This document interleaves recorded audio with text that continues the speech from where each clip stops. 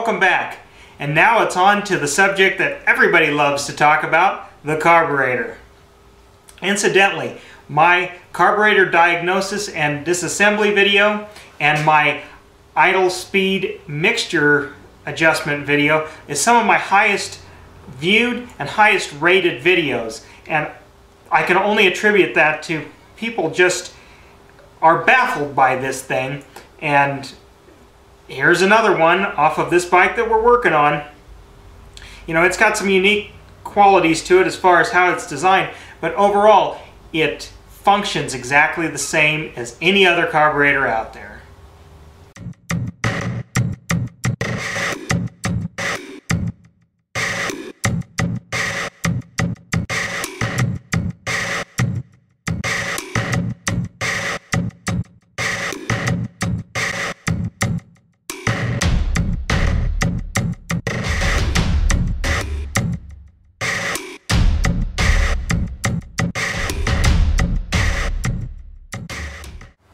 Alright, we got the bowl off our carburetor. We're going to clean it up, disassemble it and clean it up and everything. I'm not going to go into too much detail on actually how to do this because I have other videos that explain this and explain the theory of the carburetor and its operation. So you can go over and find those on my show. But I will point out some somewhat unique things about this carburetor and its design. Like I said, it functions exactly the same as every other carburetor out there. It's just the design is a little bit different compared to what you're mostly used to.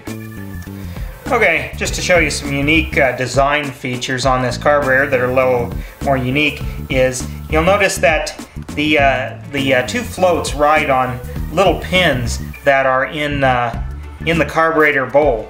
Now typically, and if you watch my other videos, you'll see that the floats actually ride and are attached on the arm.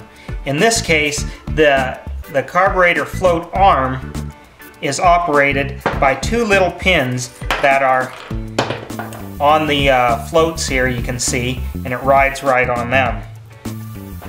Another unique portion of the thing that makes this carburetor unique is actually how the main jet circuit operates. Because this is a rotary valve engine and this carburetor sits behind a cover and it's enclosed in the engine cases basically, there's a plug on the outside cover that you take that off, and then to access the main jet is by this unique style of banjo bolt. And there it is. There's your main jet on the end of this banjo bolt that has holes in the end here. How it works is, you look down in here, there's one big hole right down there, and the fuel enters there, then goes into this chamber, then into this depressed portion in the casting, which then is sealed by this O-ring. And then this is where the jet needle fits down into, and the jet controls how much fuel is allowed to flow into this portion and thusly up into the portion of where the jet needle rides. And another interesting kind of feature of this carburetor, because it's in a sealed compartment within the engine and not externally like outside, all the vent hoses have to be interconnected, and then they run out and through a grommet in the case, which you'll see later when we get back to the engine and assembling the engine back into the frame and hooking up the fuel lines, and also there's a vacuum line that operates the fuel shutoff, and more on that later.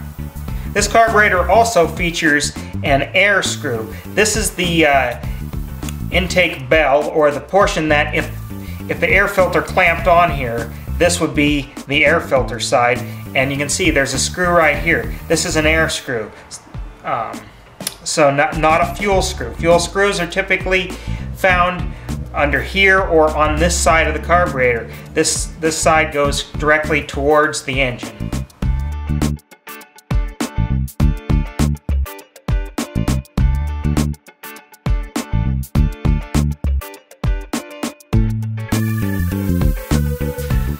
Well, that's all the farther I'm going to go in explaining how this carburetor operates. I'm going to get to disassembling it, cleaning it up, and verifying the specifications per the service manual. And then we'll be ready to start installing the engine into the frame and try to start this thing.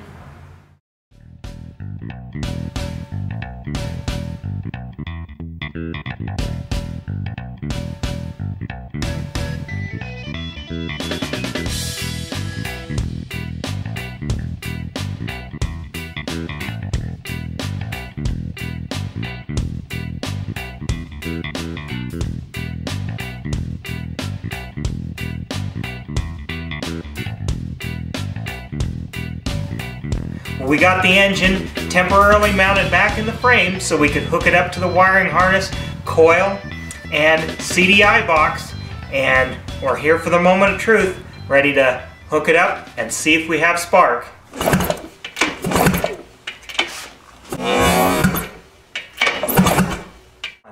Well, success! We have spark.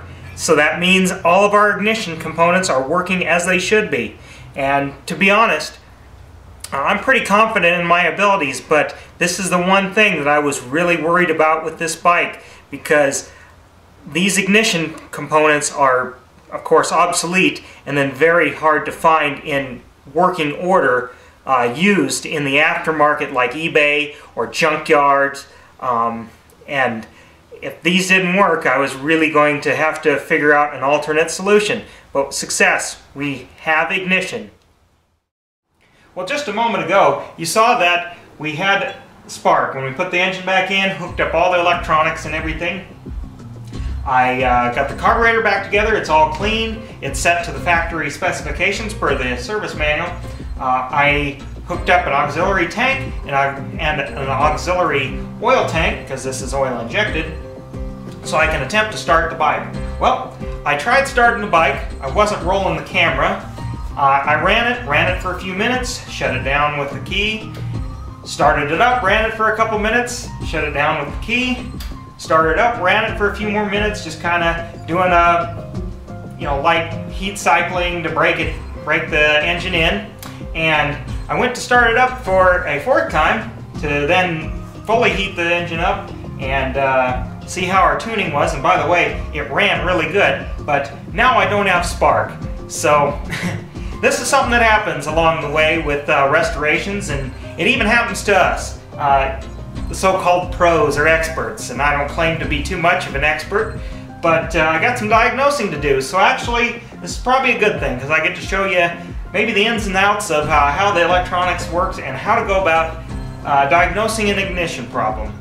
Well, over here on the other side of the bike, as you can see, I had it all hooked up so I could try and start it, and after I primed the carburetor, it started up second, third kick after it got some fuel into the cylinder. Ran great, but now we don't have spark, which I suspect, because of the age of the bike, that maybe my exciter and signal coils on the magneto are faulty or became faulty, or they were kind of just within spec enough to give me spark and it to run, and then run long enough to vibrate some rust or some corrosion loose, and now I either have a dead short or an open short. I don't know, but we're going to diagnose this. And this is the part of the restoration and repair that I told you a few episodes back that, before you start on anything, you need the service manual. And this is one time where it doesn't matter if this was a modern bike, old bike, whatever.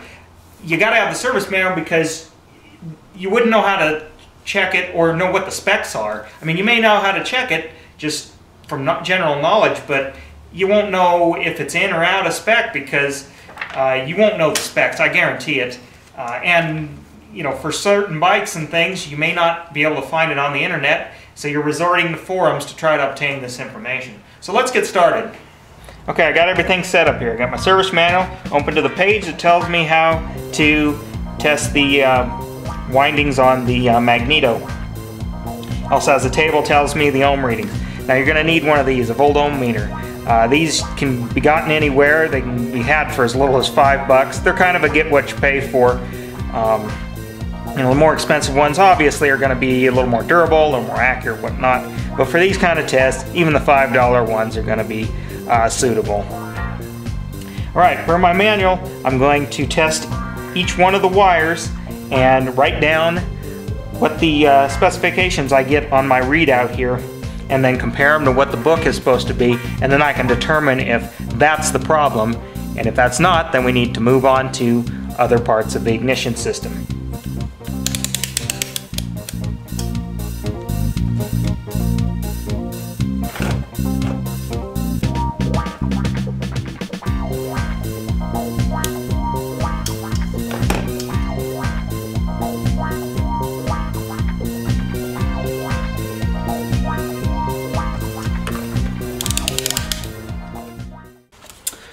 Alright, well, I've taken all my readings. I wrote them down on what the limits are per the manual and what each test gave me, and here's the readings here.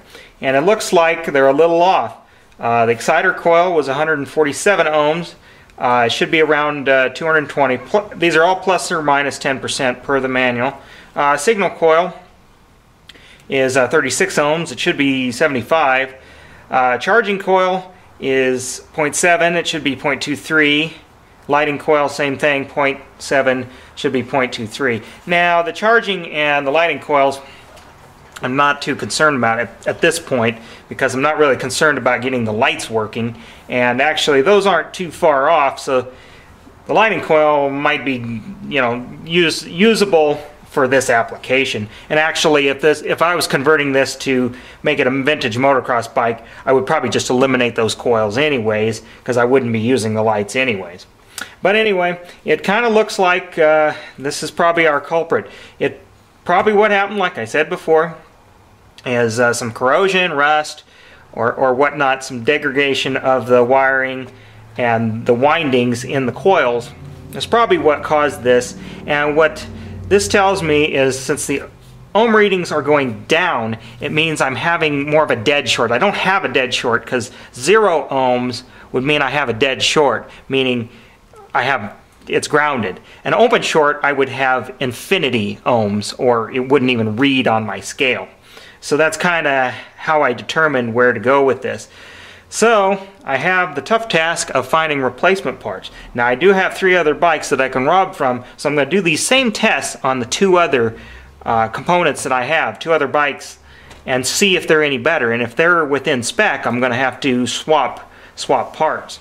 Now, here's the bike that I took the flywheel off, because that one was missing it. And just to explain here, this side, this coil, this big one, this is the lighting and charging coil. Over here is what the ignition works off of. This smaller one here, this outside one, that's your signal coil. Think of it like the contact breakers on a breaker point. This is what is creating a small amount of voltage that then goes to the CDI box and tells it when to fire. The other one is the exciter coil, and this is what creates the voltage that then is sent to the coil to be stepped up to then fire the spark plug.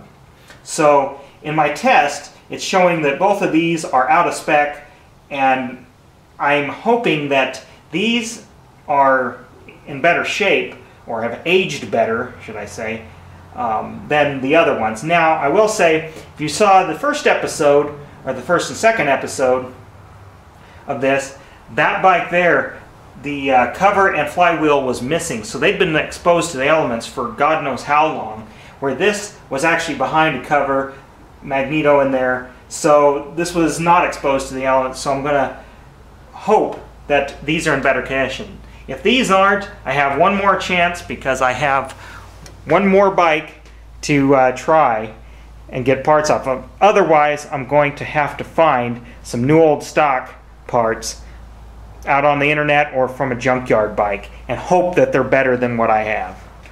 Well, that's going to wrap it up for this episode. I got some work to do diagnosing and replacing these parts, but in the meantime, we're going to finish stripping the bike, we're going to work on the suspension, and we're going to start stripping the frame so we can clean it up and get the body work started. And then Then we can finally start putting things back together, maybe for the last time. So until next time, I'm the Junk Man. Like my Facebook page, check out my website, and subscribe to this show.